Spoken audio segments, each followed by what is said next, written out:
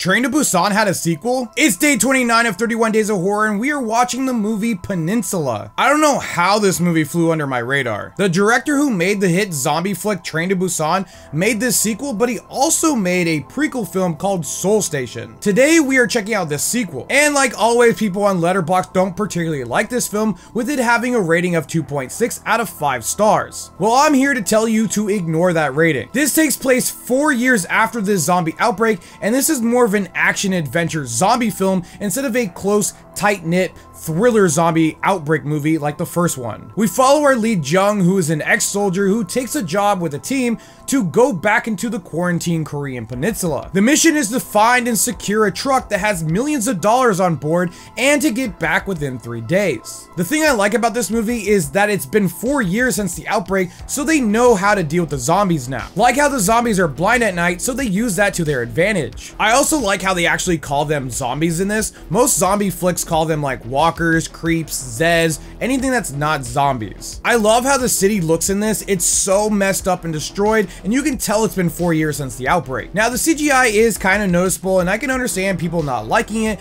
but in my personal opinion, it didn't really bother me. It was serviceable and it fit the scenes. It also made the action, especially the car scenes, exciting and engaging. The scene where Jung gets saved by the two girls was awesome, and she is really good at driving that SUV. I also liked how the little girl had this little like RC car and she uses it to like distract the zombies. That was really cool. Other than Jung, I think the two girls were my other favorites in this movie. They were super fun and adorable. Speaking of Jung, he is an excellent shot in this, and he is super smart when it comes to dealing with zombies. Honestly, he's probably one of the best characters in a zombie movie dealing with zombies. There are two villains in this movie, and they're both scumbags for different reasons. The action was also really great and action-packed, tons of great scenes in this. The zombies were vicious and very fast, and this reminds me why I hate fast zombies, because they're hella creepy. I honestly don't know why this movie gets so much hate online. This was never going to be a continuation from the first film. I mean, the first guy dies, and then what you have left? The girl and the young kid? I mean, let's be real. Plus, I think Jung is a way cooler main character than the first guy,